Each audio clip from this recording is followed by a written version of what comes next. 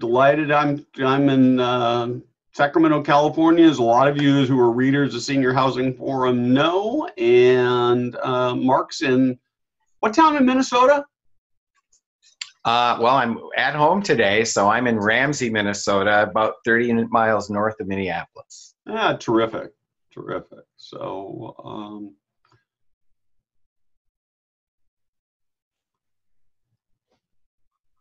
and with that, let's get started. Let me start by just doing a little bit of housekeeping here for the day.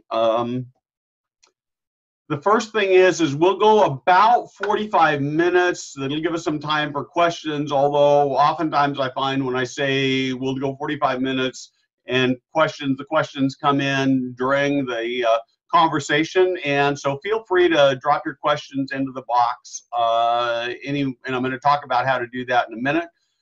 We are recording this webinar and we will upload it to YouTube. So we will send a link out to everybody who registered, both those who are with us today and those who couldn't make it. It is brought to you by Eldermark, and Mark is with Eldermark. And so there are several ways to interact with this. The first is we have a few poll questions, and I'm actually going to pop up the first one now. So we can get your thoughts on this while we're working. And we'd like to just sort of we're going to talk, this is really all about how you maximize revenue in your communities. And so we just like to get a feel for where you are right now. In addition, if you move your mouse down to the bottom of the Zoom screen, you'll actually see some options. The first one is a question and answer. So if you've got questions in there, drop those questions in there. If it's something we can answer online, I'll try to do that. Or in some cases, we'll pop the question off to Mark and let him respond to that. And occasionally we'll get a question we can't answer, or we'll run out of time and we'll save those and we'll figure out other ways to get that. We also have a chat box. So if you want to chat and make a comment that everybody can see, you can do that, or you can chat with just me and Mark, or with just one or the other of us. So lots and lots of options there. The last thing is you see our talking heads probably off to your right, and you can shrink us and you can move us around. So you just put us wherever you want to do, and that makes life sort of easy. And I think with that, we're going to end this first poll. We've got kind of a good mix. About 15% say they're believe they're capturing 90% and above, and that is just amazing. Good job.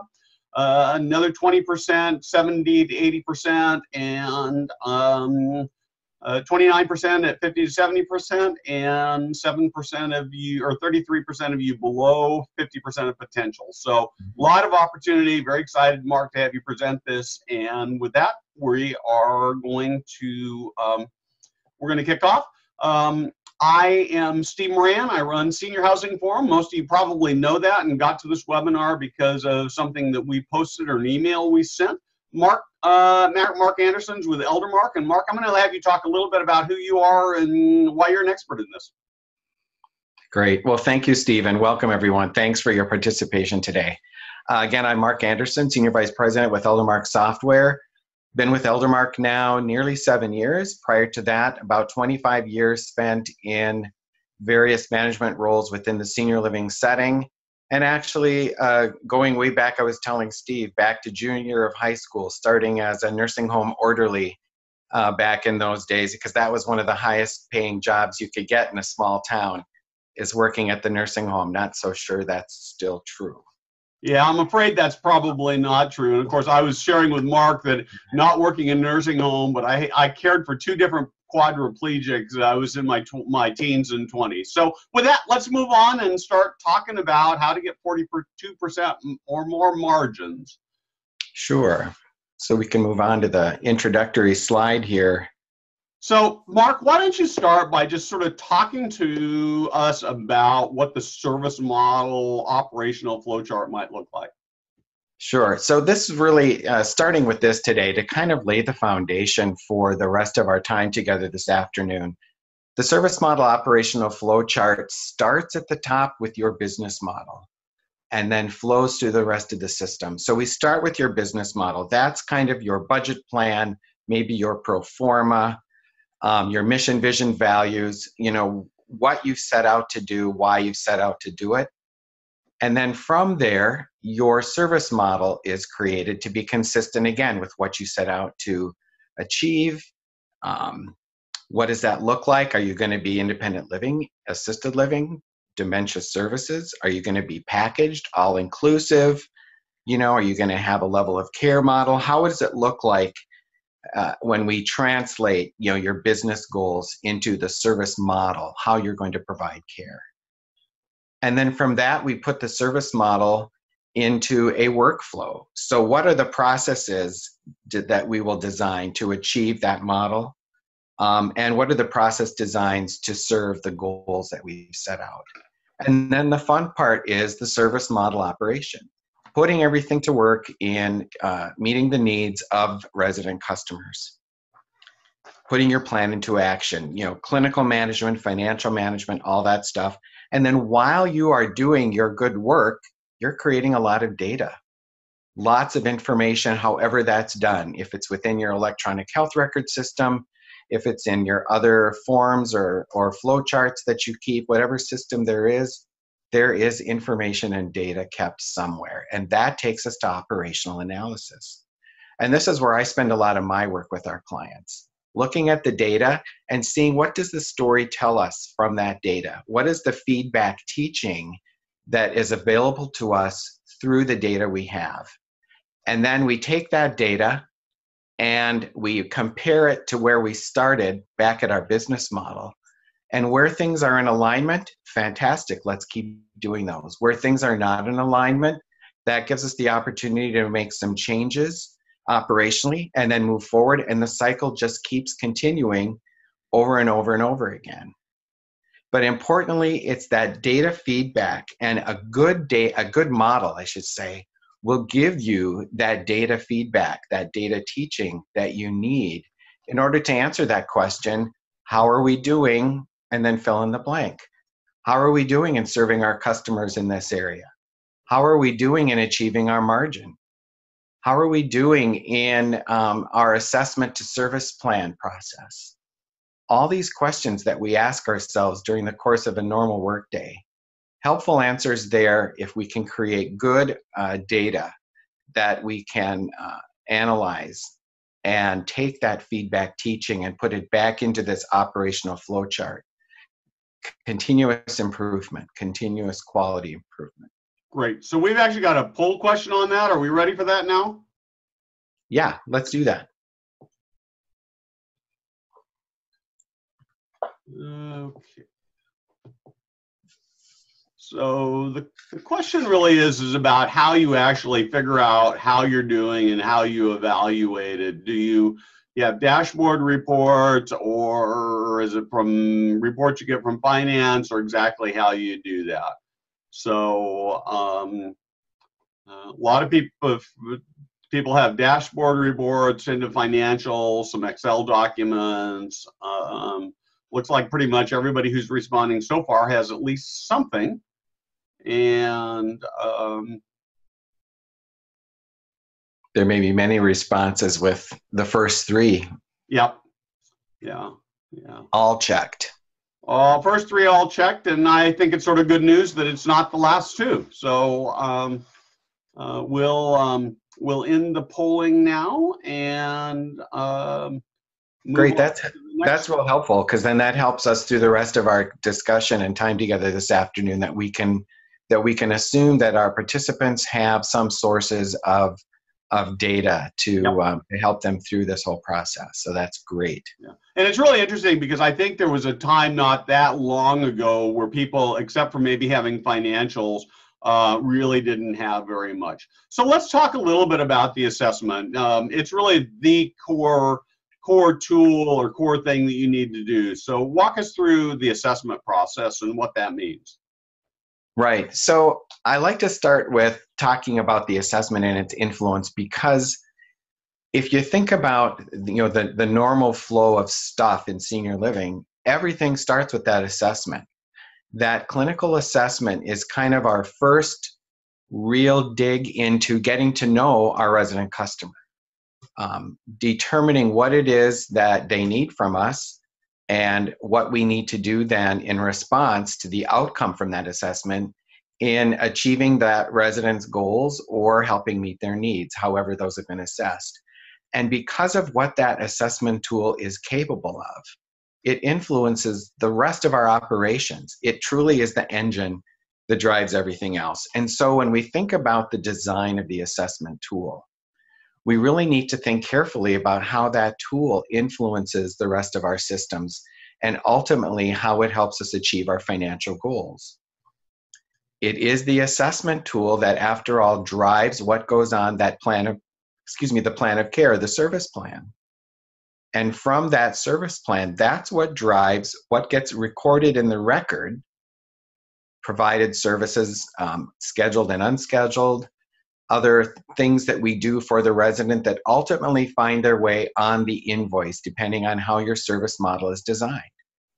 And so what goes on that invoice then, of course, helps determine our potential for achieving or reaching our financial goals. So when we think about this influence of this assessment tool, we can't put clinical operations in a silo or in a box and set it off to the side without understanding how that influences the rest of the systems and how it works in concert with our financial goals. And so when we look at the assessment tool, and when I work with clients in assessment development, we look importantly in how can we link that assessment to our true service model, and how can we link that assessment to our financial goals with how it's linked to our service model. That gets into conversations about what is the assessment outcome. Isn't it more than just determining needs in ADLs? Is there a scoring system that relates to your service model? Do you have levels of care? Do you use points? What is it that you use in your system to get that assessment outcome beyond just determining some type of plan of care? Because it is that assessment tool that influences the rest of your operations. Each of these boxes in this diagram are their own system, but these systems don't act and exist independently from the others. They work together in the background all the time to influence all the other systems. Similar to the first diagram we looked at in the service model operational flow chart, those are each systems as well. And like that, the strength or the weakness in any one of these systems can influence the strength or the weakness in all the others because of how they are interconnected and how they work together in the background to help you achieve your goals, whether it be the financial goals or your care management goals, customer service goals, all those kinds of things. Terrific. So we actually have one more poll question here, and the question is relative to assessments in terms of how you actually do assessments, whether it's points or time value. So we'd love to hear back from you how you're currently doing your assessments.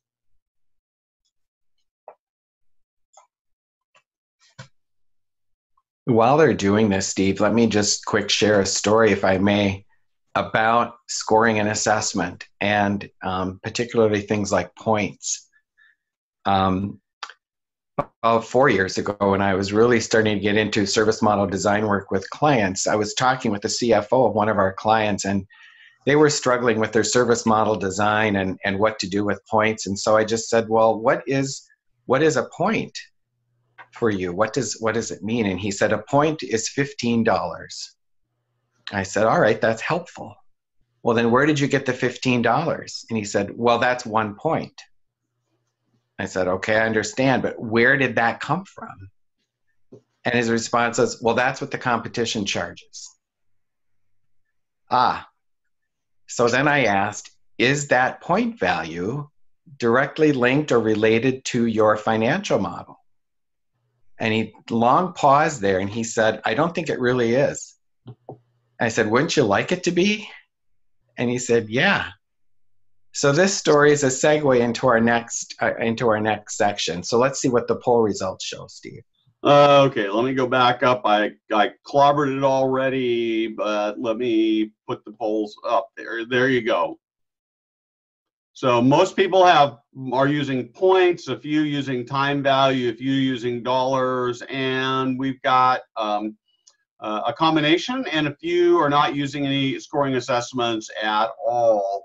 Sure. I actually going to have a question about that for you for later, Mark, because you know the thought. I don't not necessarily want you to ask it right now, but to me, one of the things I find myself wondering is, wouldn't it be just a lot easier if you just did an all-inclusive rate and then didn't have to worry about all this stuff? So don't answer it now, but I want to get to that later. So we're gonna let's because I have lots to say about that.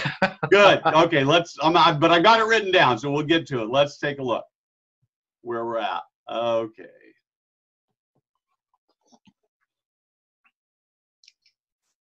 So the third point we're going to introduce this afternoon is knowing and understanding what it really costs you to provide care.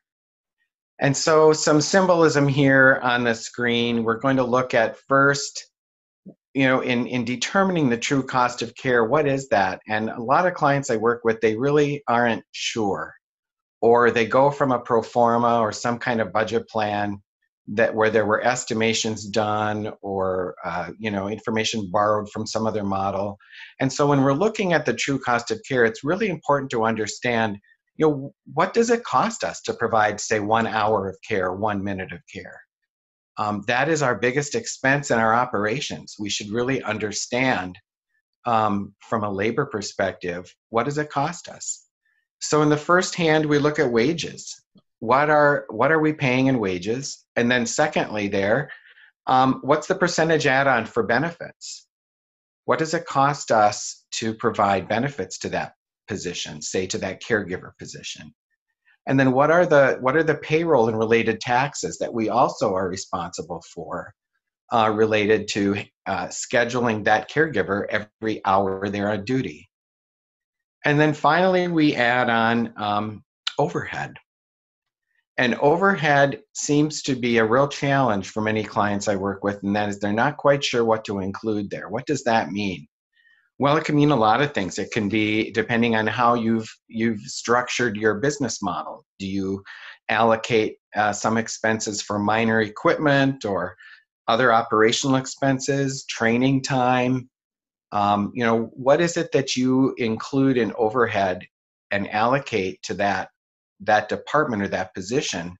Because whatever that is, that does add to what it costs you to have that person on duty for an hour to provide care and services, revenue producing care and services to your resident customers.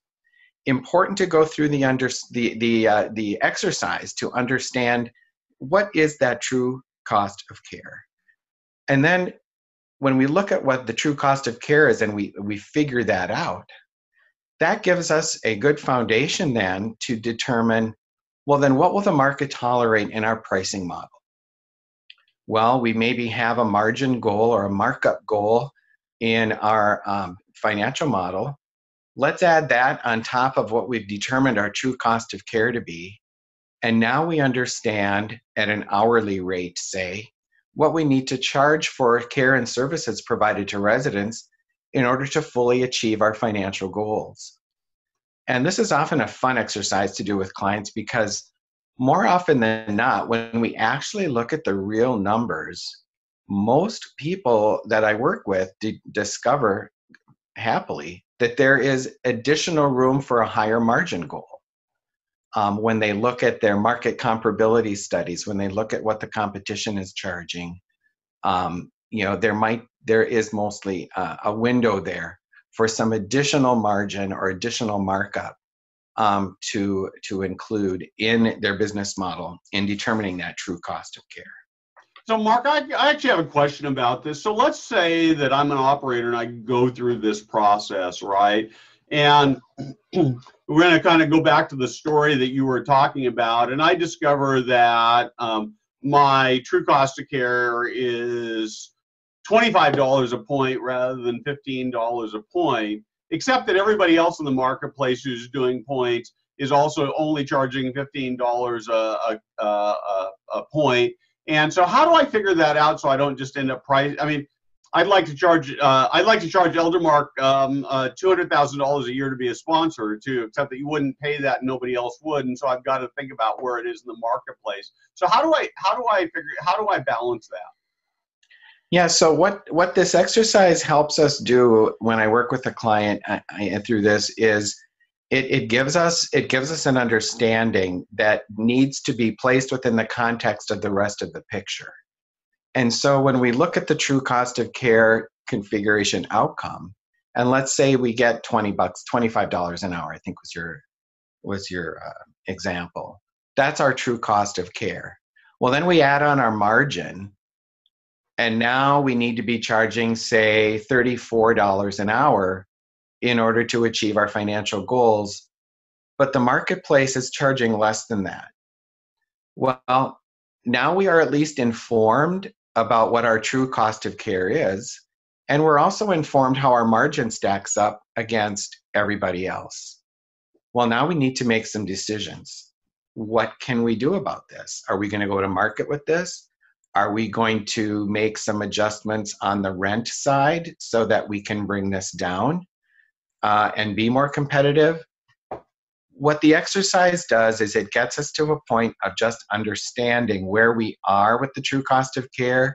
And then when we look at that number and we look at the rest of our operations, we can make some business decisions about where we even things out so we can remain competitive and still achieve, or at least get close to achieving, our financial goals.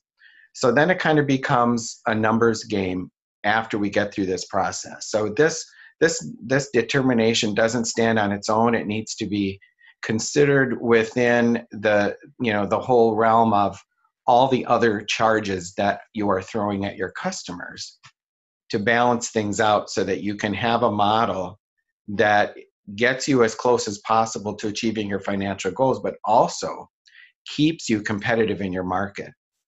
It can be a real challenge. I'll give you a somewhat related example. Working with a couple clients now this year and opening new buildings, and they have their rents are so high, they haven't left enough room for what it really costs them to provide care and services. One particular example, client, they've only left themselves $1,300 a month to be competitive in the market for their services to put on top of their rent. Well, you think about that. Think about a dementia services setting and what a provider truly needs to charge for those services in a dementia care setting. You put that dollar value on top of the rent for this client, and they are so high priced out of the market, they can't go to market with those rates. Well, now they've got some work to do. They need to go back and figure out where can we adjust stuff to stay competitive and still achieve as much of our margin as possible. It'll be a real game. That's their job. Fortunately, I don't have to be a part of that other than help where I can. But well, I'm gonna actually offer one more additional thought observation on that, Mark, and that is that I think that it's possible to be that there's sort of a tendency to think that when I'm just looking at my service charges or my rent, I want to be middle market or maybe high end of middle or maybe low end of high. But I would also like to propose, in a lot of cases, you can create a culture and an environment where you can be kind of proud to be the most expensive in town because people are getting great value, because being the most expensive in town can be the best bargain out there, right? So that would be just another approach to look at it. So for sure it can be, but at least you're going into that strategy with a clearer understanding of where you truly do stand with your cost of care. Yeah. Agreed. Okay, this is sort of my favorite slide, the next one. Talk to me about copycats. Yeah, so I love this illustration because when we talk about going to market with a model, typically what we discover is that many it used to be most, I guess now I might say many providers go to market with a copycat attitude. And that is, and having been on the provider side, and we were guilty of this at some point, I remember, and that is, I'm going to market with a model, and I don't want to be too high, I don't want to be too low, so I'm going to go down the street and see what all my competition is doing, and then I'm just going to copy their models and make those models my models and go to market with that, without doing the homework of determining what does it really cost me to provide care? What are my financial goals? How did I build that into my service model? And so I love this cartoon, this illustration, because it really does depict what is a very common practice in senior living. Well, and I would add to that, Mark, that again, what I see is I think that it often represents the problem of senior living in the marketplace, not just for the service model, but that there tends to be sort of a copycat in terms of how the program and how everything in senior living operates. And one of the great opportunities I think we have is to be, this may be too irreverent, but I think that being the weird cat in the marketplace can actually have some huge benefits, and to say, we're not everybody's cat. We're a Persian cat, or I don't know, a hairless cat or something. And so we're tracking a certain slice of the market that we're really, really good at that marketplace, which again, sort of maybe puts you in a position to have higher than average market rates. So. Yes. Well, in relating to this, we have a case study to offer to our participants this afternoon. Okay, talk to us about the case study. So just a real quick illustration of this point, and a case study on a copycat outcome. And this is a client I worked with a couple years ago, opening a brand new senior living community. They didn't do much homework. They didn't want to stand out much, so they adopted a model directly from their competition and adopted the pricing from the competition, developed their collateral materials, went to market with their new community that was soon to open, got reservations, started moving in residents, and then they asked for an operational study on the model performance. So working with their chief clinical officer, we dug into the numbers. And if we could just do one tap, Steve, to show in the results, this is the model that this particular provider went to market with. And so we see that they were able to determine a certain level of care through their assessment process. And then based on that outcome, a resident was placed within one of these levels of care within their service model. And these were the rates that they were charging their residents. Well, when we went through the homework of determining the true cost of care and adding on their markup margin and stuff, the results of our operational study, if Steve, we give it one more tap, were these numbers. And we could see at the very beginning, the catered care, they were pretty close. But once we got into higher levels of care, the variance was extraordinary. And as I was preparing this for today, I mentioned to Steve with these numbers, the numbers there in red, those were just the numbers they needed to break even.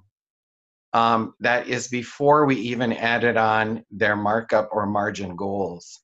So looking in particular at specifically at both the elite and the memory care elite models, what this is really showing, if I got this right, is they were losing $1,000 a month per resident. Is that right?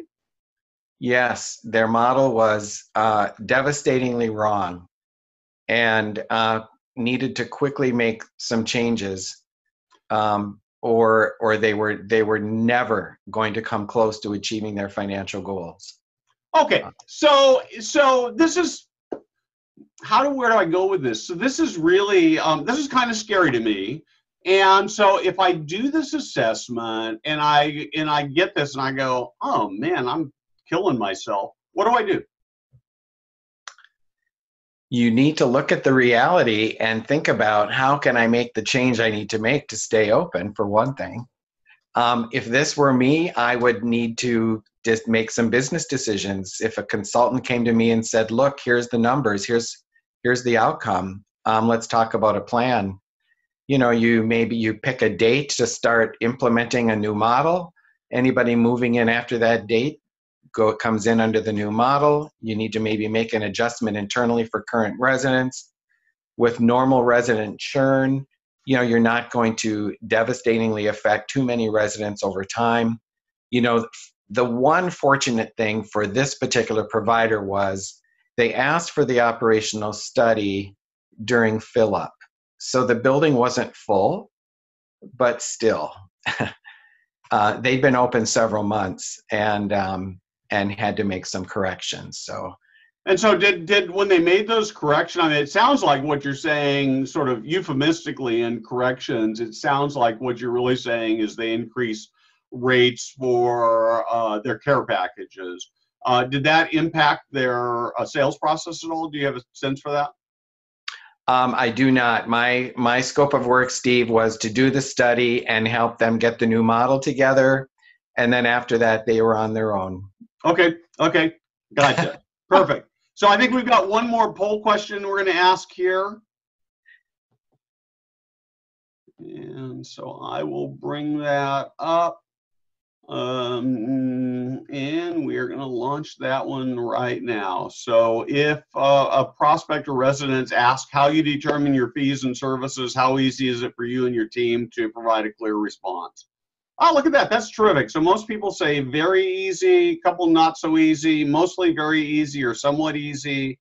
That's great. That's pretty encouraging. That is encouraging. Yeah, I like that a lot. So, yeah. And so we will give it just one more minute here, and then I'll end the polling and show the results. Looks like, nope, one more. Two more, nope. Okay, let's pop, nope, there's no why, there we go, almost there. So, we'll pop those results up for people to see. And so for most of you, it's very easy, and for almost all the rest of you, it's somewhat easy. So that's good. That's good. Yeah, good results. That's great. So we're gonna close that down, and we will. Well, and now we've seen a devastating case study outcome. Now let's look to the reverse, and this is a case study of a provider who did the homework. This was with a brand new senior living community that was focused on dementia services. They adopted a strong comprehensive tool. We linked their scoring of their assessment to their service model. They used the level of care service model there.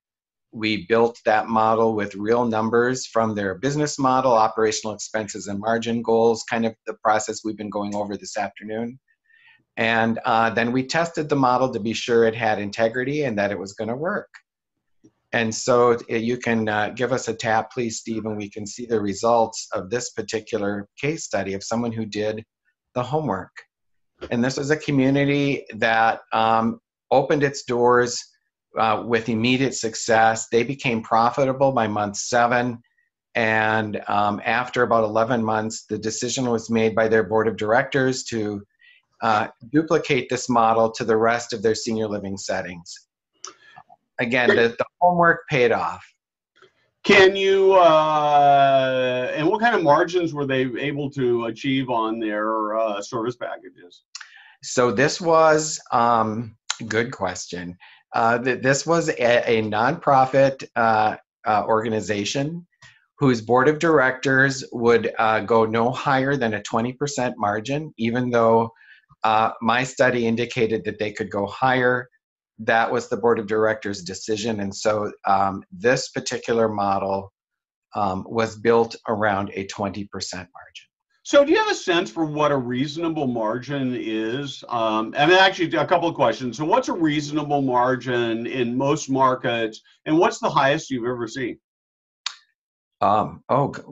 Good question. Final one. So the margin range, I'd see anywhere from 15 or 20% up to the mid to high 50s. Mm-hmm. common margin goal when I work with service model design with clients is in the low 30s. Okay. And as you move people into this area, to these areas, do you find that do you get pushback from the sales and marketing people as you do this? Well, I don't have to work directly with sales and marketing people, other than sometimes someone at a leadership position in that area may become involved later on when we start testing the service model to see, just to test its validity. Because we work with models that will be competitive in their markets, most of the time, the pushback from sales and marketing is really only maybe for any change in the model. Generally, our outcome is that we have a model that is easier to articulate to customers and easier for customers to understand. Okay. And a model that is competitive in the market. Okay. So, So talk to me about the relationship with caregivers. I actually probably like this even better than the cat, I have to confess, because this is near and dear to my heart. Yeah. So I included this because, when we think about our discussion so far, we've introduced the influence of the assessment driving everything else, but at the end of the day, it really is the caregivers and their work in providing the care, documenting the care, that helps us get to where we want to go in achieving those goals, and reaching what we want to achieve. As an operator, I often referred to my care teams as my business partners, because that's exactly what they were. And I enjoyed sharing, certain financial information with these teams, because they, the company, the organization was so dependent on their work performance to get where we wanted to go, both in clinical goals, operational goals, and of course, financial goals. Couple of examples, I'll go back to my skilled nursing management days. One example, our workers' comp insurance premiums were getting out of hand. Our experience rating was getting too high. And so I sat down with our care teams and I showed them our premiums. I showed them the history of our rates going up. And we had discussions about what could we do with the money we're spending on premiums, that we could be doing something else if we weren't spending this high amount on our workers' comp insurance premiums. And we put together a plan, partnered with the workforce to bring our experience rating down through some additional training. We implemented a pre-employment flexibility screening to be sure that new caregivers had the physical flexibility needed to perform their work, because we were both, we were pretty high level TCU skilled care at that time, more so than a lot of the market. We purchased electronic mechanical lifts. Back in those days, electric lifts were not as common as they are now. The old hand pump lifts were more common. We did a few other things, and in partnering with those teams in these new workflows and policies and practices and what we did, we achieved our 5-year plan in 3 years to bring that cost down for our insurance premiums, because we so effectively influenced our experience rating. We did the similar thing with health insurance premiums. Our insurance premium rates were high because of our claims. And so we partnered with the caregivers and the rest of the team, did education, helped them understand things about healthier lifestyle, did some training on using the nurse helpline, did some training on the availability of the employee assistance program, did some other things to help partner our team members to help each other in different ways. And that's a longer story than we have time for. And again, the end story there is within 3 years, we were able to affect our claims history so much that we were able to bring down the cost of insurance premiums, which definitely helped our bottom line. So when we treat our caregivers as business partners, or our whole workforce as business partners, they can help us not only influence our revenue potential as we've been going through the models today, they can also greatly help us, as I'm sure most of the participants know that are with us today, help us control those expenses in ways that maybe we didn't think were possible before. So Sherry Steele posted, and you can all see this, but I just want to really reiterate this because I think this is so true, is that when you talk to sales teams about the levels of care costs and explain that those are the costs that ultimately are used to fund the cost of staff, it becomes pretty easy for them to get on board with the need for those and the importance of being able to describe them properly. So that's great wisdom for sure. So for sure, thank you for sharing that. Yeah, for sure. So and then let's talk a little bit about documentation. Right. So kind of rounding things out, need to be documenting the good work that we do. Documenting everything, both scheduled and unscheduled, for the record. If your model is, your financial goals are influenced, again, by what goes on the invoice, and that's influenced by the number or level of services you're providing to your customers, then it is essential to be able to document everything we do. And of course, this goes back to that old story about service creep. You don't hear the word service creep so much anymore, but it's still a thing. And where we see one of the easiest opportunities for revenue enhancement with our clients is in the capturing of those services that are not scheduled, but yet needed on a consistent daily basis with the resident customers served. You know, somebody is always needing an extra escort or some continence care service or something. And if we aren't documenting all those things that we do, we're missing out on getting paid for those, importantly, as is our topic today. But additionally, we're missing out on important clinical data that's required to best understand the total needs of our resident customers and to be able to gauge and measure the level of acuity of the population we serve within our communities. And certainly the clinical data is important, but for today's discussion, the amount of money being left on the table is enormous. And I'll give a quick example of a client where they were reluctant to implement a technology feature that would have allowed them to better capture unscheduled services.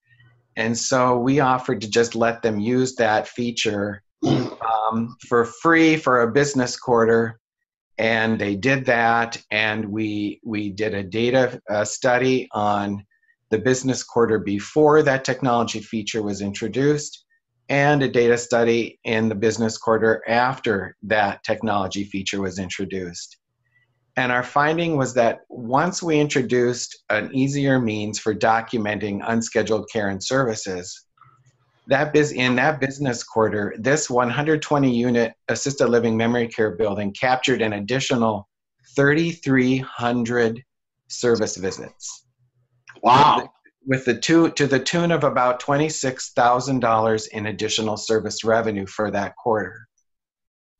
The case was made of two things: certainly using the feature that helped that be easier, but also it fully illustrated the amount of money being left on the table every day, every week, every month, every quarter of services not being documented that their teams were providing in that community. Services being given away for free. Perfect.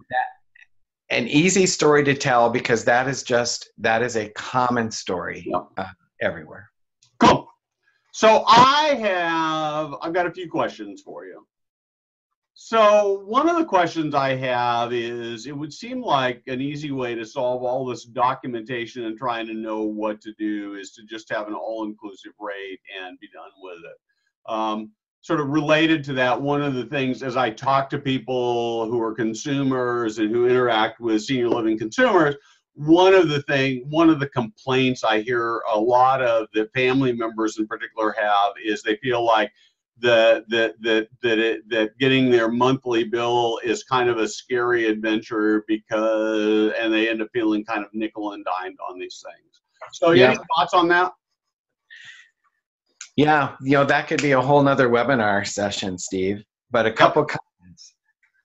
The all-inclusive rate is not as common as it used to be, but still out there, and certainly particularly common in the dementia services setting.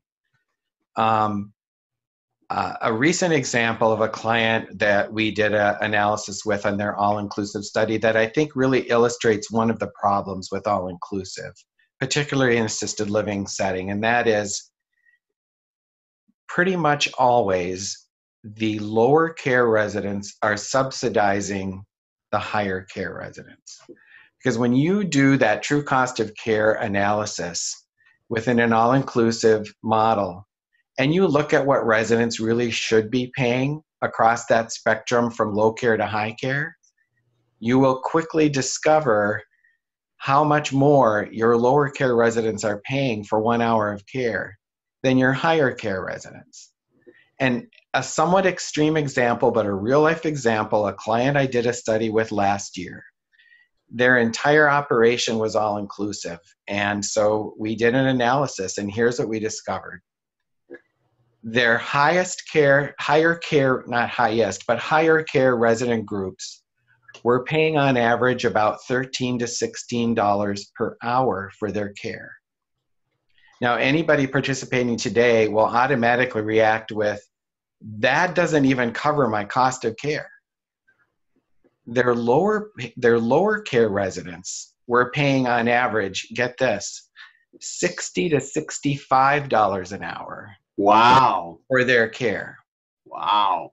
The variance between those two ends of the spectrum was tremendous. Wow. And, one of the comments that came out in our discussion was, how long will it be before your customers figure this out? That is incredible. Yeah. And yeah. That's my problem with all-inclusive, is that the lower care residents are always subsidizing the higher care residents. It's not a level playing field. People are actually not paying for what they get, or paying too much for what they get in an all-inclusive. So sort of the second part of my question to you was, how do you deal with the reality that if I'm a family member, and I've been a senior living consumer, right? So if I were, so a couple things come to mind. The first is that not knowing whether I'm going to get a bill for $50, for $100 of extra services, or $1,000, or $1,000 is a really tough place to be. Yeah. So, I think that there's a move in the last few years towards more level of care models, a kind of away from that a la carte. Yep. Where, I remember that day as an executive director where, end of the month, the invoices go out and I get a knock at the door. How come my bill is $300 more this month than it was last month? And that's what you're talking about. Yep. Level of care models are systems where, through some type of assessment process, you're assigned a level of care so that you can be certain that every month I'm going to be charged the same amount of money for my care and services unless my needs change. And then I'm informed. And that's a more customer-friendly model than the a la carte that presents that nickel and diming experience that you described. Okay, great. So that was really my next question is, from your perspective, do you see sort of an ideal way to do it? Is it points or time or something else? Well, my preferred model is generally, depending on, but most of the time it's a level of care model where you've got an assessment tool that is scored appropriately, linked to your service model so that the outcome of the assessment has a fair a fair and valid process to gauge the needs of the resident, dollar values assigned to that scoring so you can place that outcome of that assessment into a level of care model. So let's say, Steve, you're my resident customer. I'm your nurse. I do the assessment. The outcome of the assessment is 54 points. I go to my service model. Oh, that puts you at level 3. Your monthly rate will be $2,300 a month until such time your needs change. Okay.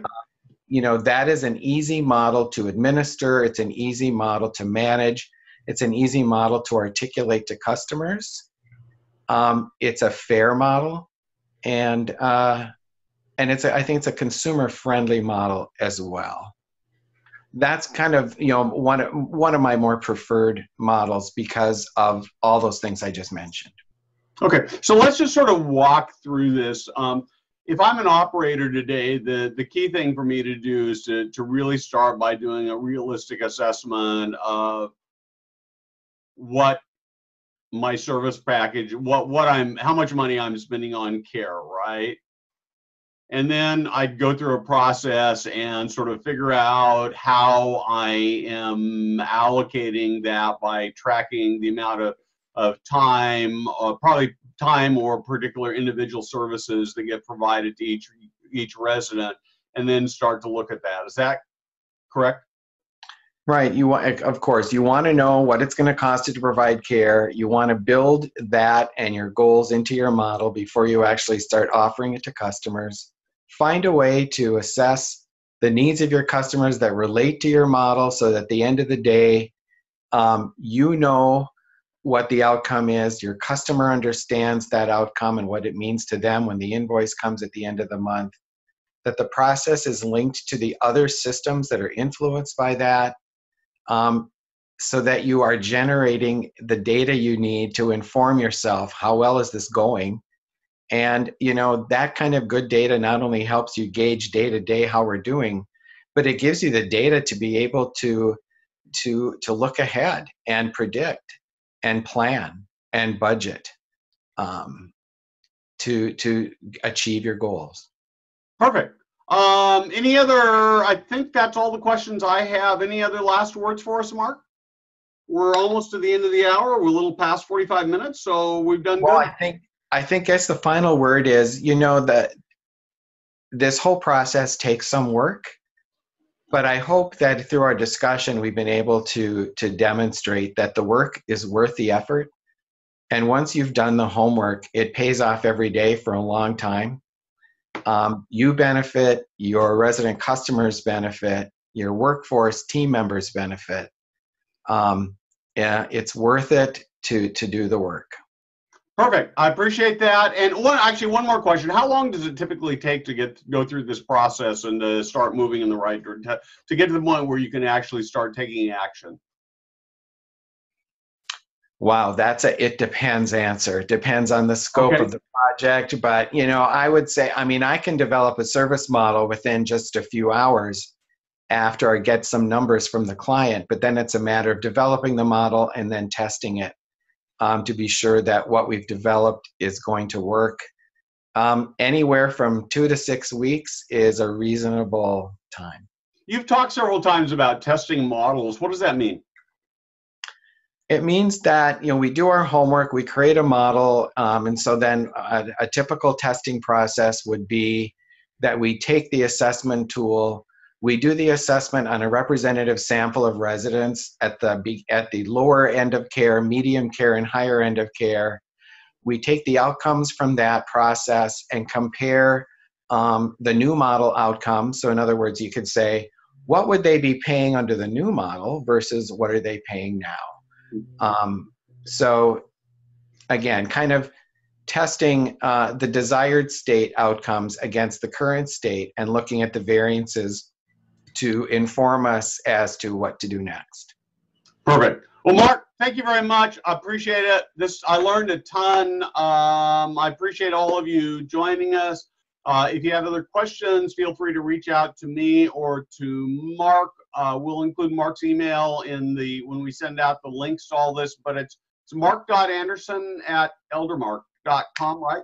It is manderson@eldermark.com. Okay, so M. Anderson, all one word, at eldermark.com. Yes. Perfect. Great. Thank you very much. Thank you, Steve. Thank you, everybody. It's great fun. Yeah, absolutely. Thank you so much.